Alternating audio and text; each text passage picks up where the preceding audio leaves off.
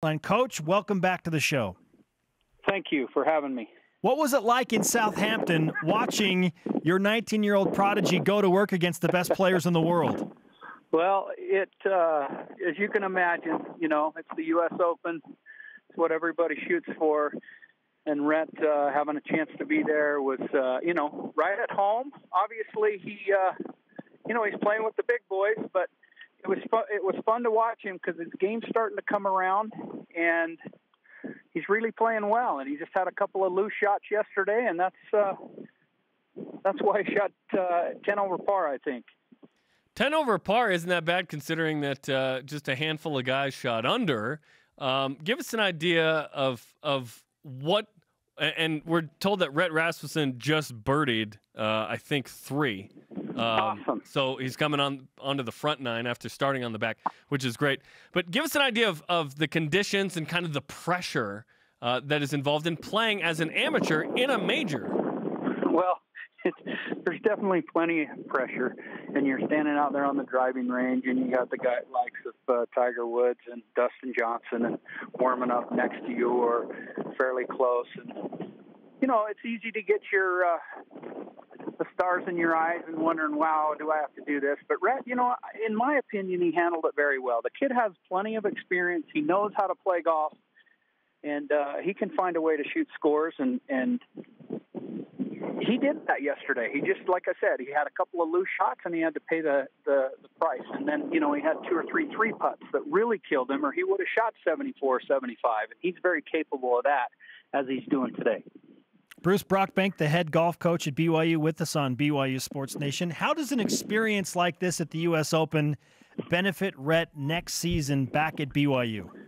Anytime you have a chance to play against the best players in the world, it's just a wonderful education process for him. When I texted him when I took off last night to get back, I said, Rhett, great job today. I know you're disappointed, but I said the way you hung in there, those 5 or 6 pars in the middle of the round when it could have really gone south, were just so strong. And his text back to me was, Coach, I got a lot to learn, but what a great experience. And so, he's taken it all in for sure.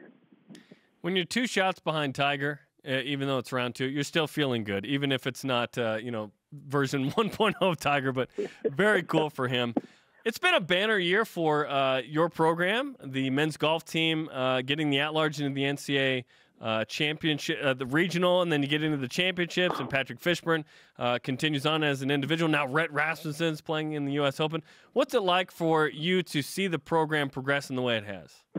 Well, it's Coach Miller and myself, we've been traveling around the country trying to get these kids to come and play golf at BYU, and we're seeing the fruits of our labors. But, that's a little piece to a big puzzle. And, Patrick Fishburne, Rhett Rasmussen, Peter Quest, all the guys, Spencer Dunaway, Kelton Hirsch, the kids that have been in the program, they've got a taste of this now, and they know what the expectations are. But knowing about it, thinking about it's one thing, but being there, now they know what they've got to do. And so I'm hoping that every one of the guys, if we want to do it again next year, they're going to have to up their commitment to their individual practice in the summer. What is the next step for BYU golf? Because as Jerem just pointed out, and as you just touched on, a lot of good things have happened recently. So what is the next step? Somebody fill in for a guy that shoots 70 every time in Fishburne. We're gonna, I hate to. The kid. Steve Fishburne and I were talking about it the other day.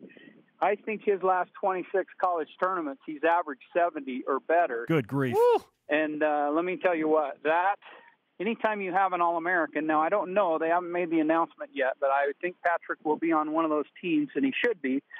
But trying to replace an All-American is always a challenge. But you've mentioned 2 names, and obviously Rhett, that's his goal, Peter's goal. And the kids on the team, every one of them know what it takes. And you got to get after it because everybody in the country, there's so many great programs, and you got to be hungry, and you got to be able to clean up some of the areas that you don't do very well. And see if you can't, and then make more putts, and we'll have another shot. Is Patrick Fishburne the next BYU guy to make it on the PGA Tour? I sure hope so. He's got all the tools. Some kids can get it done really quick. Some kids it takes a little while, but I can tell you what, that kid has really improved, and he's one of the top 25 players in the country, in my opinion, and even better than that, but we'll leave that between us. Bruce, great to talk to you. We know it's been a crazy turnaround for you coming back from New York, and you got to get back for camps and whatnot, so we wish you the best of luck with that, but as always, we appreciate the time. Thank you. Appreciate it.